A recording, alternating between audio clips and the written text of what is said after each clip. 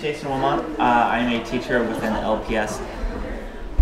Has anyone ever seen me in their classroom? I came to talk with Lori in her classroom before. Was that in any of your classes? Terrific. So, all right. So let me give you a little bit of my background as to what I do and why I use Google Classroom rather than just hopping into how to do it. I always feel like the why is more important than the how. So I'll kind of back up. So I am the computer specialist at Campbell Elementary. I've got about 650 kids that I teach computers to. I'm in my second year with that. But before that, I was a classroom teacher at Saratoga. I taught there for 6 years. And the last year, my 6th year, I came to a Tech Edge conference. I met Lori and Guy, and things changed from there. I sat in on a session regarding flipped classrooms. The presenter had never done it before, but he was presenting on the idea of it. And I came away really liking that idea, and in so much that I liked the idea, I started doing it with my students in 4th grade, and we kind of did the whole flipped classroom from math all the way through my last year. Am I talking too loud? At Saratoga. And so what I learned during that time was that it is really cool when you can take a math lesson or a lesson that you would give to all of your students and individualize it for everyone. They can pause it, they can back it up, and do all that. And since then, like, the light bulb kind of went off in my head is, why am I kind of like just teaching the same way to all these kids when rather we need to slow down, individualize it, personalize it. And that kind of put me on the mode of technology, got me on the tech train and all that. So with that, I actually applied for a job at Campbell Elementary School, and I took that job and learned how to kind of start embedding tech. With that, I put it into their daily lessons, and just started using that more and more and more. In fact, it kind of led me, I'll get this rolling again if it bothers some people. It kind of got me into Minecraft, which Rick is presenting on today. But that's what I'm doing this year, and I've really started just looking at programs, thinking outside the box, thinking outside of your traditional academic experience. So the problem that I now have in my computer lab, I'm almost getting there. The problem that I have with the computer lab is this. All the kids want to do is just get on Minecraft, which is absolutely awesome because I'm kind of writing and working curriculum into that. So when they're not on Minecraft, I don't want to waste their time, basically. And one of the things that the best way that I found to actually utilize their time and put something relevant in their lives is using Google Classroom. So this is what I want to do today. I want to show you how I'm using it, then I'm going to use it with you. You will be my students, so you'll get actually the whole flow and everything. And this shouldn't take 45 minutes, just because it's not that big.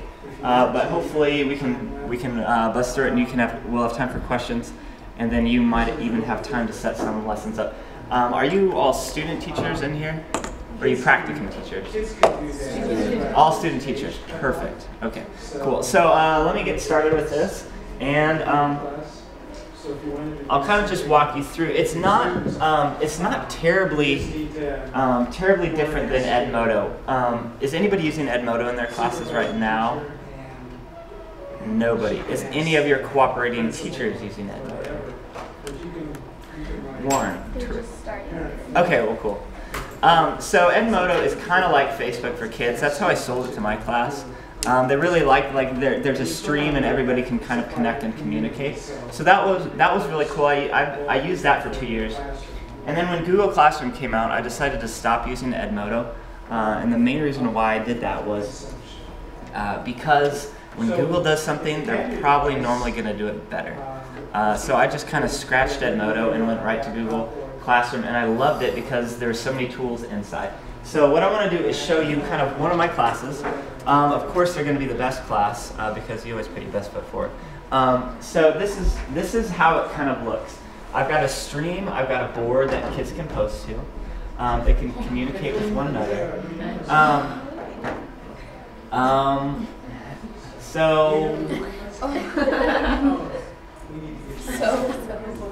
So this is kind of the way, and kids love this because they can get on it from home and kind of chat back and forth. This is a Facebook, it's a face or it's a safe environment because people can't come in, you have to join with the group code. So once they kind of buy into this little community, then I can actually start embedding things, and that's what I want to show you next.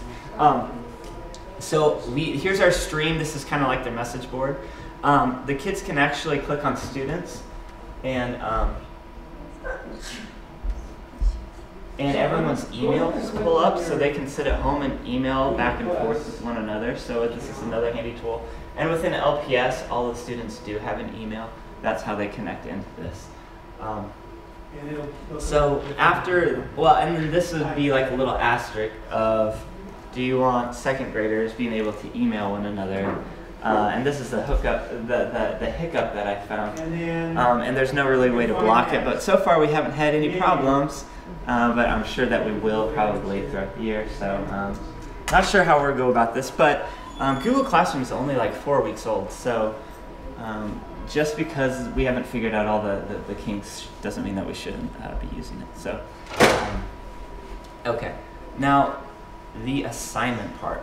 That's what I really liked about this. I don't like necessarily the assignment, but it's just the word that they picked. So on here you've got two different things. Announcement is just kind of something that you can share with your class, but I want to show you what an assignment can actually do. So I've given an assignment of what are the benefits of Minecraft in school, and so you can give assignments a different way. You can just post it to your board like this, and I'll let you read some of the replies.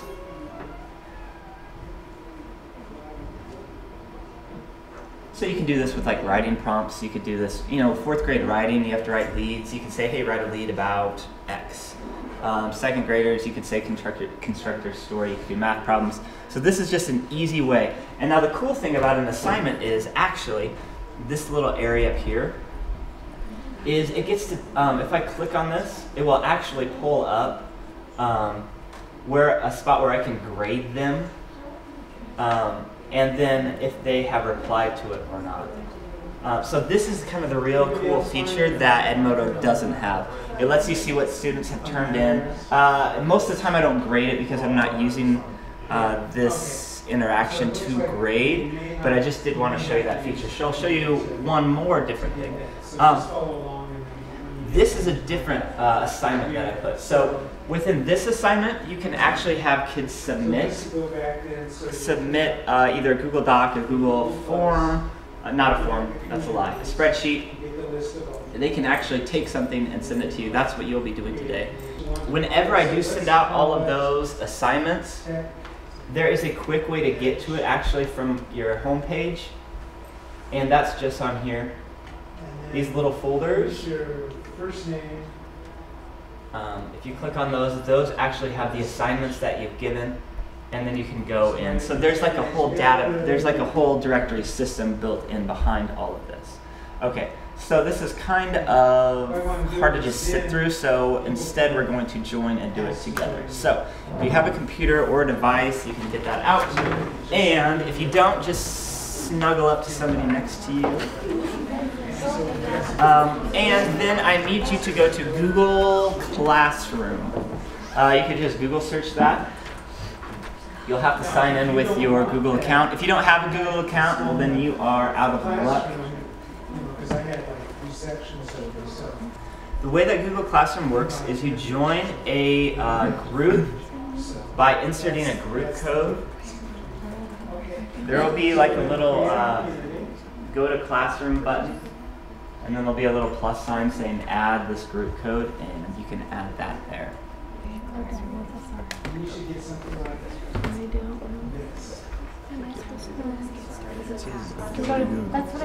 So let me post an assignment for you. Let me show you, here's the kicker. Let me show you why you should be using this when you are student teaching. When you post an assignment, you can do a couple different things. So you can change the due date, you can do add a time, you can make anything so that it pops up like a little alert on their wall. So I've done this in the past where, okay, I could just type in. So what I was going to do today was I was going to create a Google document, I was going to share it with you. I was going to add an assignment, or add the time it would be due today. And then what I can do from here is actually go into my Google Drive account and attach a assignment. So if I just think of one, I could type it up the night before, or 5 minutes before class, or during a meeting, and I'll just show you how to do that. So I have this. Let me open it up for you too, in a separate account. CEHS, Josh. Okay, so let's see if we can find CEHS, Josh. So this is what I was going to send to you. What is your favorite time of year? All you were doing. So this is kind of like a writing prompt, right? So I used to teach 4th grade, a lot of different writing. This is the way that I used Edmodo and got online most of the time to just kind of chat back and forth. So what you have here is this little thing that kids can type in. But what you don't see is this, there's on Google Classroom, there's a little button here that says turn in. So kids can do all their work, and when they turn it in, then it goes to your inbox, it goes to done.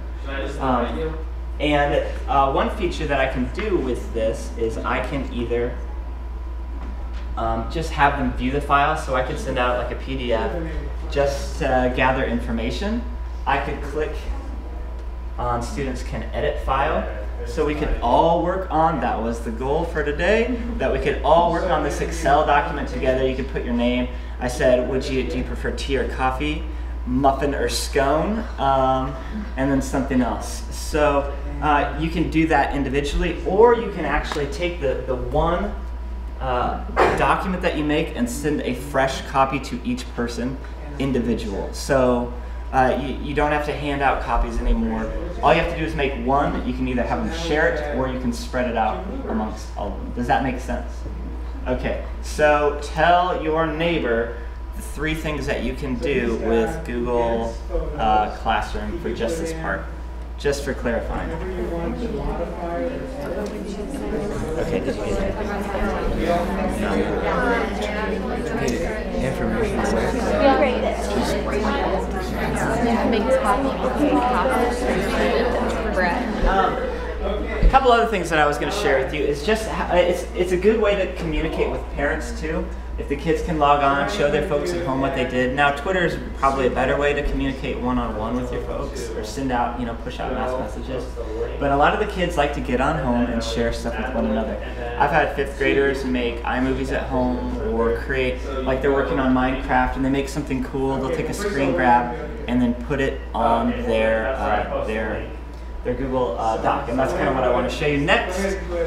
And then that'll kind of be that. So, one more feature. Let me show you this before I go. So I was going to send this out I could create an assignment and send it out to you, but I have 30 different classes at Campbell, and if I wanted to send them out to them all, I can just click on all of those. So this is super, super, super handy to push out an assignment, or push out a notification, or anything very quickly and get almost immediate feedback. So this is a completely useful tool that is 100% not useful for this presentation. That would be irony, I believe.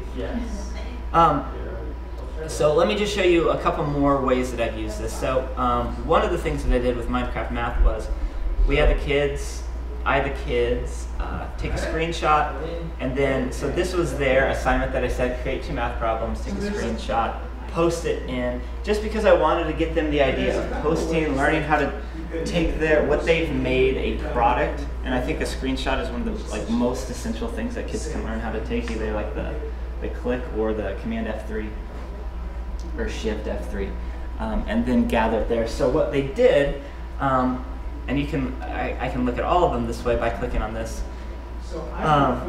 No, that's the wrong spot. I'll go out here to my home. And there, like I said, the folder is where you want to click to get kind of all your directories. And then there's just all of the projects in one spot, which is really awesome. So this is one of the pictures. Let's hope that I click on good. Okay, so there's some. They were using the number blocks and manipulatives. This is kind of above and beyond. But this is just kind of the idea. It's getting kids the ability to just share things online. We didn't need worksheets. We didn't need, I didn't need a grade book. Everything was just kind of put all in one spot for me. That's kind of it. I feel really bummed that you're not able to connect with me because I want to share a couple different things and I want to make like a little community for you. But you're going to have to do that on your own for that. So I can take a few questions, and if somebody figures out, you can always email me later on. Yes? Well, of course I have one. No, So go I'll for give you it. a couple of them. One is, I was wondering about collaboration within small groups versus just the whole groups Yeah. doing a Google Docs. Can you set up groups?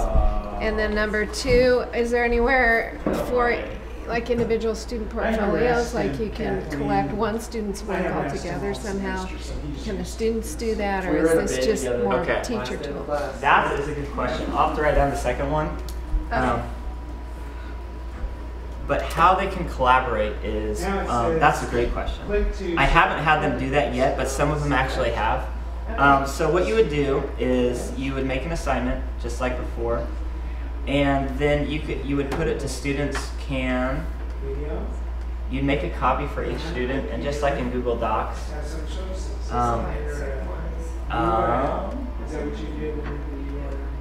so instead of clicking the turn in, students would click the share button and share with one another, and it works perfectly that way. So yeah, students can, so you could either do whole class projects, you could do one-on-one, they could do groups of 3, 4. So the collaborative part is super easy. I don't remember your second question. What is that? Well, it had to do with, is there any functionality on this for students? Like Oh. portfolio, like one student to collect all their things? Okay, that is a good question. Can I look into that? Yeah, I'll shoot you an email. that would be.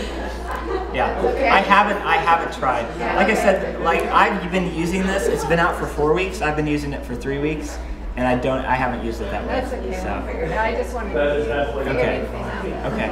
Yeah, absolutely. Are there any other questions? Yes. What grades do you use this with? All elementary? That's a good question. So I've only used this with 3, 4, and 5. I used Edmodo with 2nd grade last year as well. The reason why I haven't done it with 2nd grade this year is because the reason I haven't done it with 2nd grade is just because I haven't found a purpose for it yet, other than just like the chat, and I will. But you know, I don't know how young you can get kids online, but as long as they know their password, then you can get them on. So, what are 2nd graders, like 7? So I've had 7-year-olds doing this, just not in Google Classroom. That's a good question.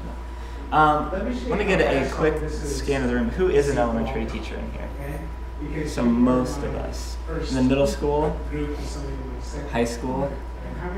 Okay, so just because you're elementary school, you think like, oh, we don't need, no, absolutely you can use this. So encourage your teachers to use this. If not, encourage them to use Edmodo, this like a little Google Classroom Junior. And maybe it could be like the step up. But otherwise, I think it's a good, a great classroom component that you can use in and out of school. So I assigned them work this morning from where I was.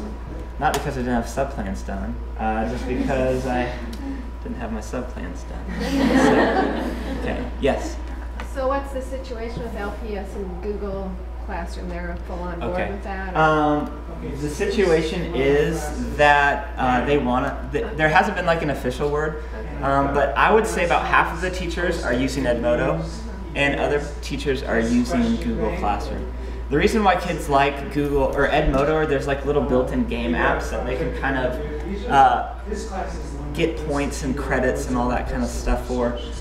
Google Classroom doesn't have that, but I see like the functionality. For me it works because I don't have time for kids to be doing the other things because most of the time they're on Minecraft. So this is like the most, it's relevant, it's meaningful, and if I'm going to teach my kids anything, well, keyboarding is important. I tell them it's like brushing your teeth, you know. You don't want to do it, but you have to do it a little bit to start off the day. But if I can just bounce straight into something where they can get to talking. My wife said She said, I hated keyboarding, but I never learned to keyboard until AOL came out. Now, I don't know if you folks were on an AOL. Okay, that was like that was awesome.